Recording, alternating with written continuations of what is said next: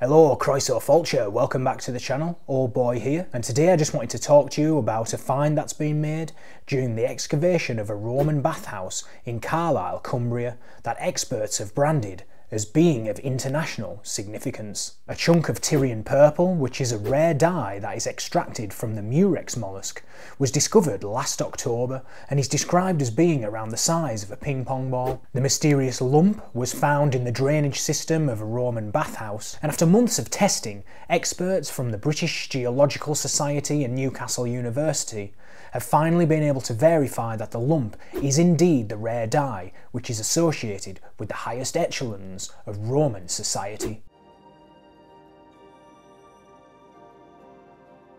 Tyrian Purple, which gets its name from the Phoenician city of Tyre, modern-day Lebanon, a region in which the dye was once mass-produced, is a dye that is extracted from the mucus of the Murex mollusc, a sea-dwelling snail which is found on eastern Mediterranean shores off the coasts of Morocco and North Africa. The time it took to collect the sheer quantity of snails and to process them was very costly and time-consuming, with an estimated 12,000 snails being needed to create just 2 grams of pigment. Frank Giecco, the technical director of the organisation leading the dig at Carlisle, has said it is an incredibly rare find, especially in Europe.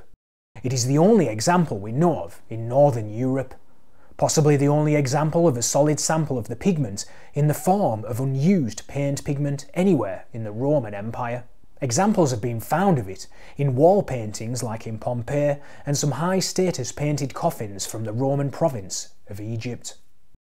Uncovering Roman Carlisle has described the Tyrian Purple as cladding emperors and kings from the Bronze to the Middle Ages. It was present in Mycenaean palaces and was worn by the likes of Persian emperors Alexander the Great and Cleopatra VII. Roman senators and emperors also wore the purple, and in the post-Roman era it continued to live on as a symbol, harkening back to the days of Imperial Roman power, being worn by the likes of Charlemagne and the Byzantines. Sometimes the dye was used on clothes, in other instances it was used to decorate the walls of grand public buildings, such as those which have been recently discovered at Pompeii, as well as the houses and properties of the elite. Pliny the Elder, writing in the 1st century AD, comments on the dye in Book 60 of his Natural History. In Asia the best purple is that of Tyre, in Africa that of Meninx and the parts of Gaetulia that border on the ocean, and in Europe that of Laconia. It is for this colour that the fasces and the axe of Rome make way in the crowd. It is this that asserts the majesty of childhood. It is this that distinguishes the senator from the man of equestrian rank.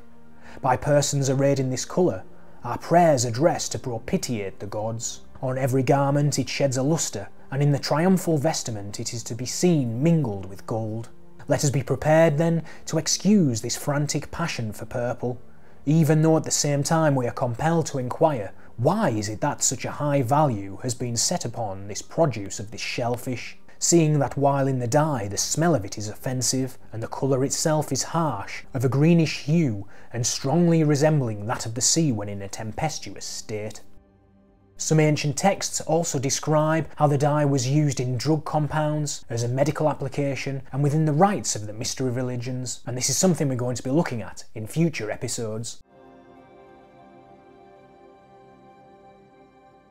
Due to the fact Tyrian Purple was the most expensive and sought-after colour, its presence in Carlisle, along with other finds which have also been described as being of international significance, has led experts to hypothesise that the site has some connection to the imperial court of Emperor Septimius Severus. Other evidence which supports this theory include an inscription stone dedicated to Empress Julia Domna, the date of the building coinciding with Emperor Septimius Severus's campaigns in Scotland, the general high quality of the other objects which have been recovered at the bathhouse, the fact that the local Celtic tribal capital at Carlisle was granted civic status, and finally a source which states that Emperor Septimius Severus was actually in Carlisle. Let's take a look at that now.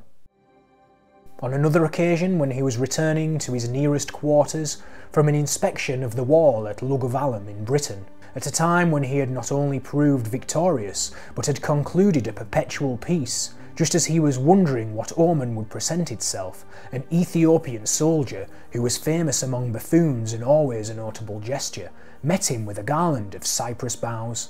And when Severus, in a rage, ordered that the man be removed from his sight, troubled as he was by the man's ominous colour and the ominous nature of the garland, the Ethiopian by way of jest cried, it is said, "You have been all things, you have conquered all things, now, O conqueror, be a god."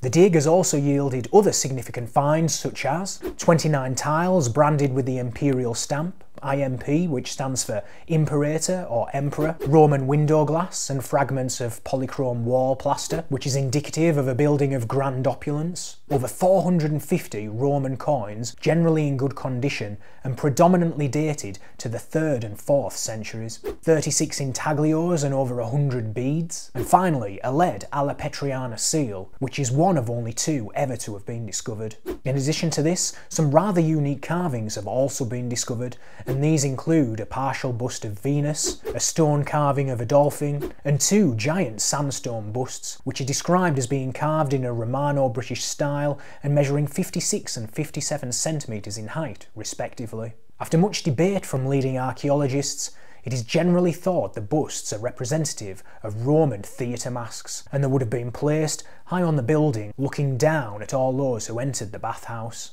It is generally considered these masks could avert the evil eye and protected those who entered into the building.